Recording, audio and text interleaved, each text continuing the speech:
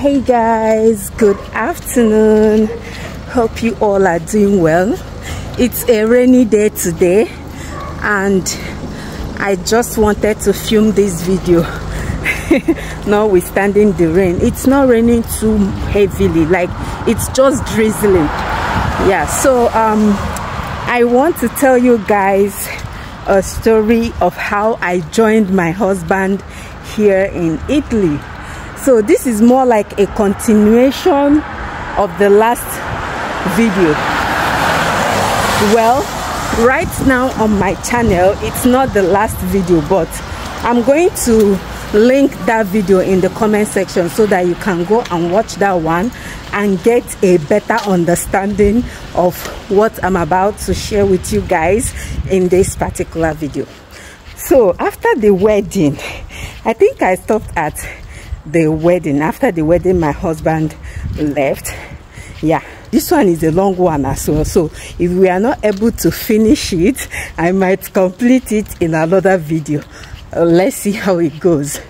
After the wedding, my husband stayed for 1 month.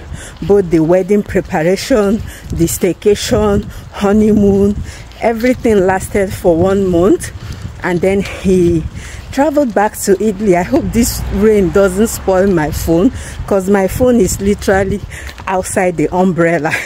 So he came back here in Italy while I stayed back. But before he left, I could remember praying and asking God, please, you can see that my husband is about to leave. I need someone to keep me company. You know, you guys understand that kind of prayer. So I said it and I meant it. I wasn't joking about it. I told God to give me someone that will keep me company when my husband leaves. You know, someone I can be chatting with, interacting with, even if I'm not seeing the person. So God answered my prayers. I started having the symptoms even before he left, but it wasn't that noticeable. It wasn't that serious. Hold on guys, let me change hands. This hand is paining me. And I'm with one other umbrella. See, this one is for Caleb. I'm going to pick only Caleb today. So I started having the symptoms, but it wasn't that noticeable and serious. But my husband, before he left, I could remember telling him that I feel somehow. One day we went to Mr. Beans. Is it Mr. Beans or Mr. Biggs? That restaurant, the fast food restaurant. We went there, we bought ice cream and other stuff, and then we took it home. We came back home. After eating the ice cream, I went to the toilet and started vomiting, but I don't know what to call it at the time. Oh, it's raining a bit heavily now. I didn't know what to call it at the time. So my hubby was asking me, are you okay? Are you okay? I was telling him, are you sure? You know, like joke. I was like, are you sure it don't enter? He was like, I want us to like enjoy marriage at least 1 whole year before anything go enter. Me, I was telling him that one is your business. I need someone to keep me company when you leave. I can't be staying lonely here. I like the idea of, you know, playing for 1 year before we start bearing children. But because he was leaving me behind, I couldn't like buy the idea at that time. I wanted a child, you know, because I know that joining him is not today and tomorrow. It's going to take some months before I could join him. So I wanted even if I'm pregnant before I join him, no problem. I just wanted a companion, you understand? So well, after everything, he eventually left. I remember that date, on the 5th of September he left. I saw him off to the airport because come on now. Was I supposed to stay back at home while he leaves? It's not possible.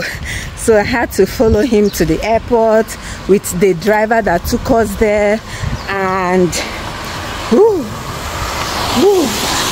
guys, I cried my eyes out that day. Like, I cried, I crewed and crowed. Like, I really cried because I knew I was going to miss him so much. And once he leaves, there's no returning back in a month's time, 2 months time, even 1 year time. So I cried, but he left, and then I went back to the house and continued crying. And then okay, we stayed at someone's place in Lagos because it was getting closer to when he would travel back here. So we went to Lagos and stayed with a family friend.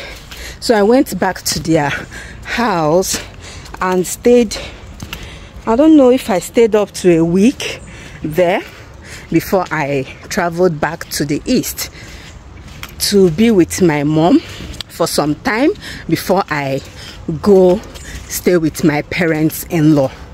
You see, the story is adding up, right? Okay, so I went back. I traveled from Lagos to east to be with my mom. While I was in my mom's house, I was feeling some type of way, and then I had to see one of my church midwife. Yes, she's a midwife in our church back there in Nigeria. So I went, I explained how I was feeling. She checked me and said she couldn't really feel anything now, but she's going to give me a test kit so that when I travel to my parents-in-law's house. Okay, I'm here as usual, guys. I'm here again to pick my kids, to pick Caleb. So I'm going to stand here and finish this video. Ooh, the skin is skinning, guys. The skin is skinning. Okay, so she gave me a test kit. Sorry guys, I'm trying to change my hand again because this one is paining me. So after giving me that, I went back to she told me how to use it and when to use it. I went back to my mom's place, stayed for a few days more.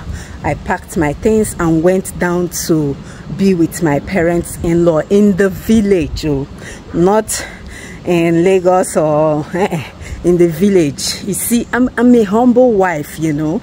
I'm an understanding wife, you know. Some women would never, like, no matter how you beg them, no matter how you please them, they will choose to remain with their mother or their parents.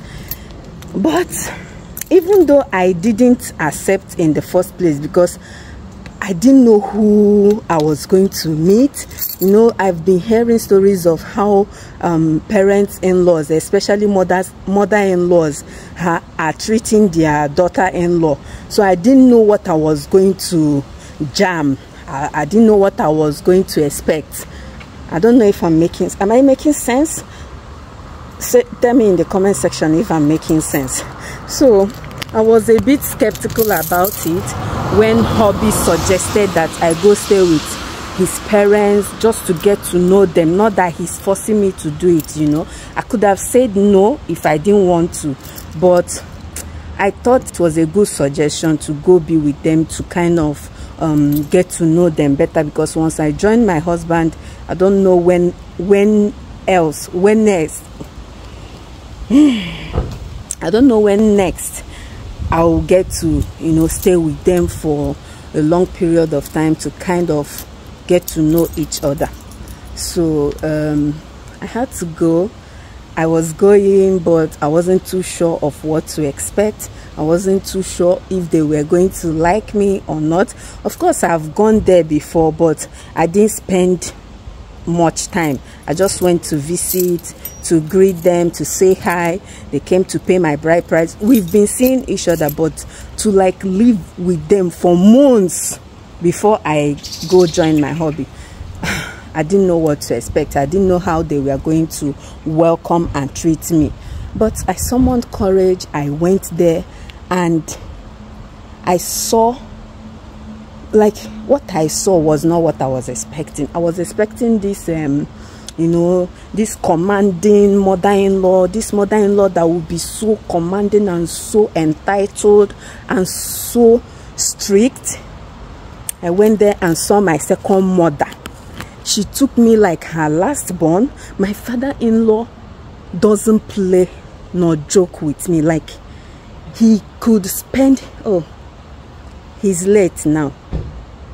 He could spend his last card on me just to make me happy.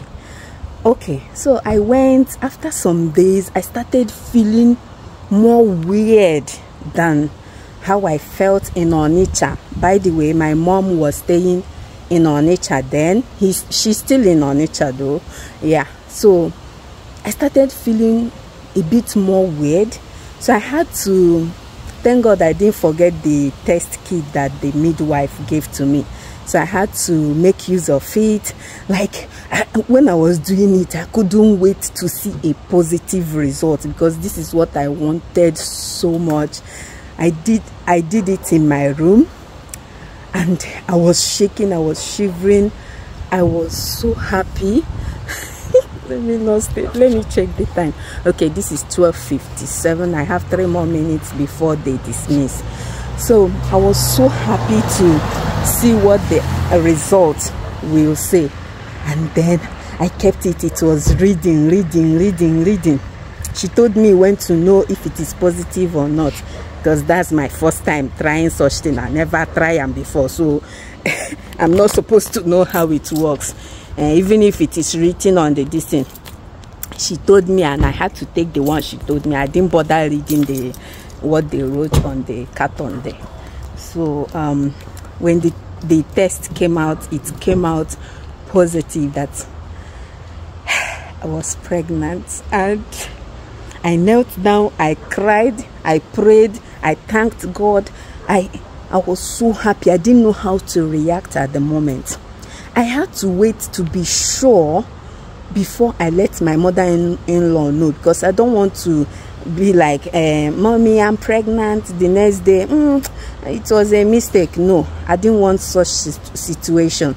So I told her when it was right. But I think what am I saying? I told my hubby first, yes, before I told my mother-in-law. My hubby was happy about the news. At least, you know, men now, at least he's now sure that his woman is reproductive, you know. But he wasn't really happy, because like he told me before he left, he said he wanted us to play for at least 1 year before we, you know, start planning children. They are coming out. I almost forget this one. Okay guys, remind me where we stopped. Okay, leave it in the comment section. Where did we stop?